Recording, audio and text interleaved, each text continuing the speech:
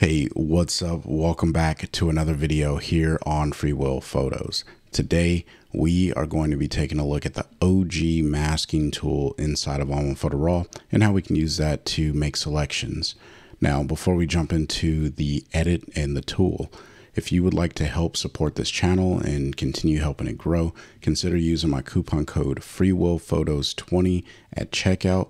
You'll save some money, and I do make a small commission.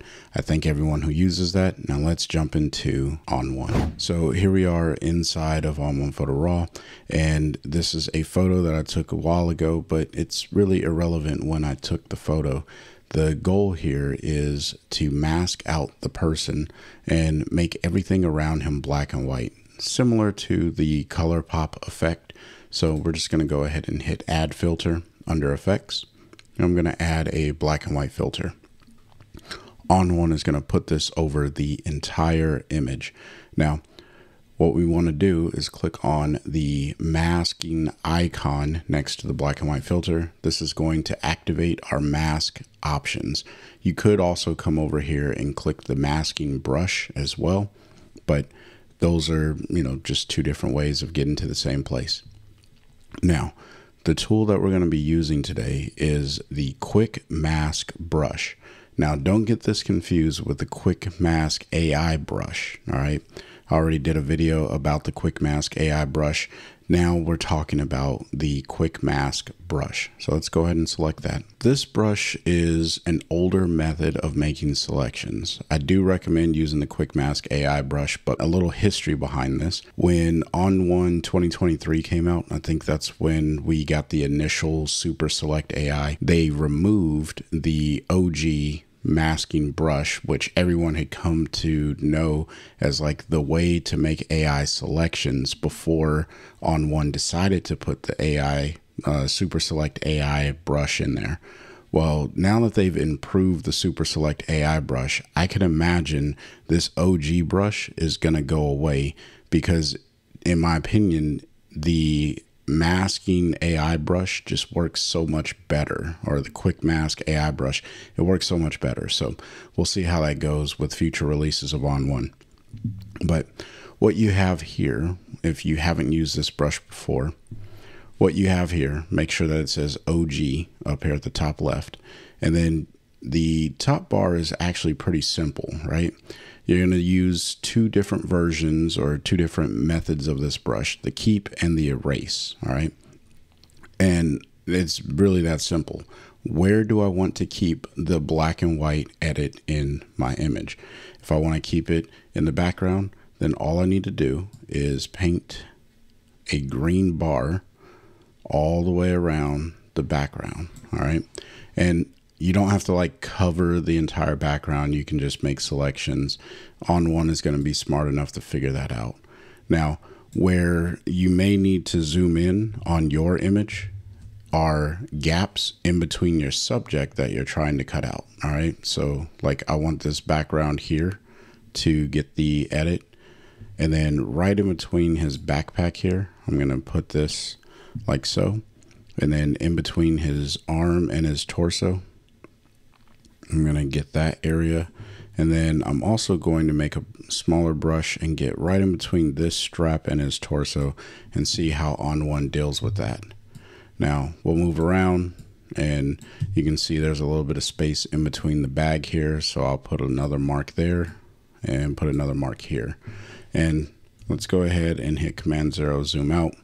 I think we got all of the gaps that would have been present in this particular image. We'll see how well ON1 does. But before we can render this, we need to tell ON1, well, where do I want this black and white effect to be removed from? Well, I want it to be removed from the person. Now, with a brush relatively large, what I like to do is go around the edges, staying within the subject. So I'm not going over the edge of the subject. I'm staying within the subject, and it does help to make multiple strokes of the mouse. So pick up and then let go. when you're doing this, because if you make a mistake, then you got to do Command Z or Control Z to undo that, and this could make your masking go that much longer. What I'm going to do is just kind of paint over some of these areas. Now, the other thing with this brush is you want to look at transition points. So this is really dark, and so is the underside, the bottom of his shoe. All right. Obviously I want the blur, or I'm sorry, not the blur, the black and white tool to go over the concrete down there at the bottom, but I don't want it on his shoe at the bottom. Not that that will make too much of a difference, seeing as how this black and white image, that's a dark area and it would just turn it black anyway, like we're already seeing. So sometimes you can get away with a less desirable mask, but this used to be the fastest way of getting a mask started, so you didn't have to spend, hours with the masking brush trying to paint over your subject. So that's the point, or the reason why this was in ON1 to begin with. Now, I think I did a pretty decent job. Now that I've marked up all of these areas, I have green and red marks.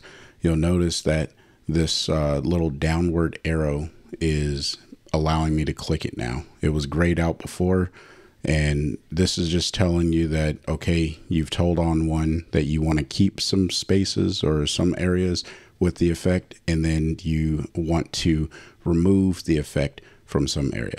So we're going to go ahead and click this, and ON1's going to think through for a little bit, and it's going to build a mask around the selection, and you're going to see a preview. Anything that has green on it means that the effect, so the black and white effect in this case, is going to go in that area of the image. Anywhere that is red, the black and white effect is not going to go. Now, you can see there's a big green spot on his chest here, on the shirt, as well as the bottom of the shirt here. It's not perfect. Now, how do you fix that? Well, I want to erase this effect from his shirt, so I'm just going to paint over this. And what I found is when you're trying to correct a mask, or at least in this particular mode, when you're trying to correct this mask, you want to paint as much red and green into the spots to correct it. So you see how I covered that entire area this time. So that's kind of what you want to do. I'm going to zoom in here so I can get a good masking selection on this one. So we'll just cover this area up like so. And then that area is actually okay. And that backpack strap, we'll fix that in a different method. We'll get this little piece right here. Looks like we got some on his shoulder. And let's come up here. Yeah, we got some right here. So we're just gonna make sure we paint in all the areas that we want to keep. And the hair is always going to be a hard thing to mask inside of ON1. Looks like we missed a piece of his watch, so we'll just paint over that. And missed quite a bit of his watch. Transition areas like of contrast are difficult for this tool, so just know that. Again, I still recommend using the quick mask, the AI quick mask brush over this tool now. But there was a point when I was asking ON1 to bring this tool back when Super Select was not very reliable. So I understand, but I want to show this tool anyhow for those who are interested. Now, I could spend time trying to clean up these shoelaces, but I'm not going to do that in this particular, with this tool. There's a better way, I think, to clean those up later. So As you can see, I have this shadow area that is in red. It was trying to keep that. I want that to get the black and white effect, so I'm just going to go ahead and paint over this area so it gets that effect. And then there's these little areas in the concrete here, but I'm not going to spend a whole lot of time trying to clean all of these up, because there's, again, an easier way of correcting those issues. But a majority of our person is selected in red, meaning that they're not going to get the black and white effect. And so for me to re-render this mask, I'm going to hit this little downward arrow, and ON1's going to think itself through one more time. Okay, and now our mask is a lot better overall. So I'm going to go ahead and hit this blue check mark. This is going to actually render the mask into the image. So let's hit the letter O and see what we get. And this is the overlay that we get. It's not very pretty, especially with the edges, the transitions. I'm not a huge fan of the way that this particular mask leaves, I'll call residue or artifacts is probably the best way of saying it. I'm not a huge fan of what it leaves. If we zoom in, you can see it's just not very precise around the edges. Now, there are ways of cleaning this up, right?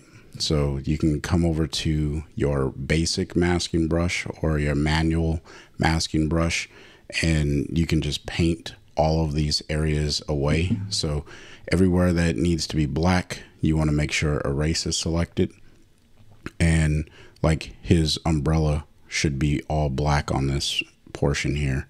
So if I were to paint that over, then that will be good.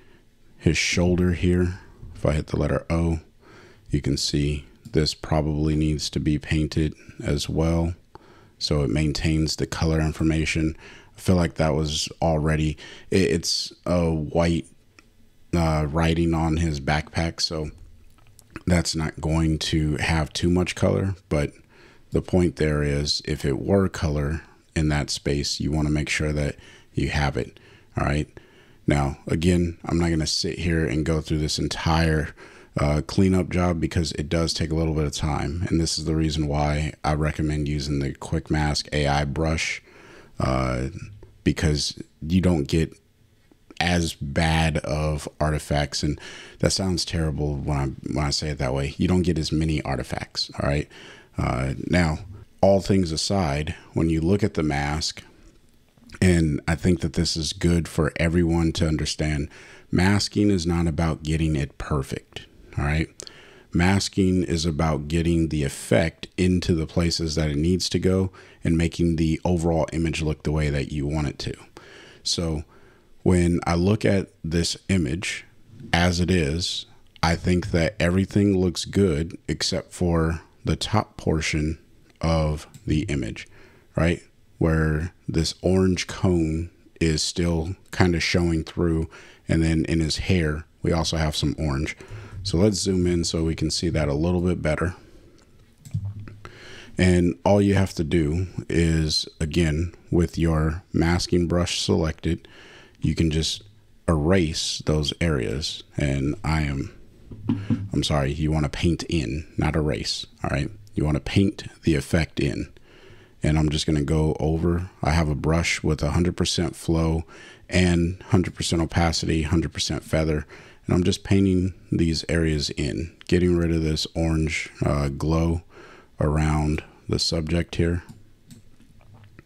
And this doesn't take much time.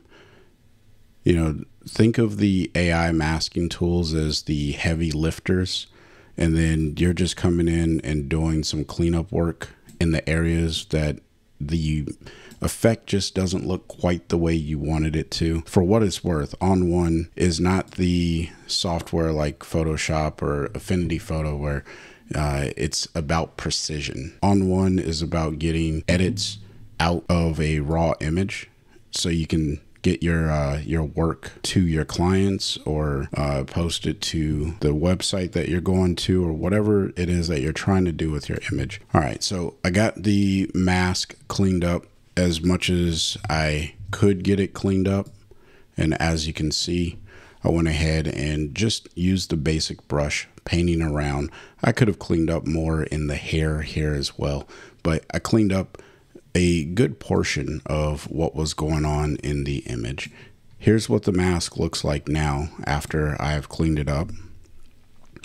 Still having those artifacts, but they're not really impacting the image overall, right? You can see that there's these artifacts, but it's not impacting the image in a negative way. I'm still getting that black and white. So if I go ahead and zoom all the way out, you can see that this now has the effect that I was kind of going for, with the individual subject popping out of the image.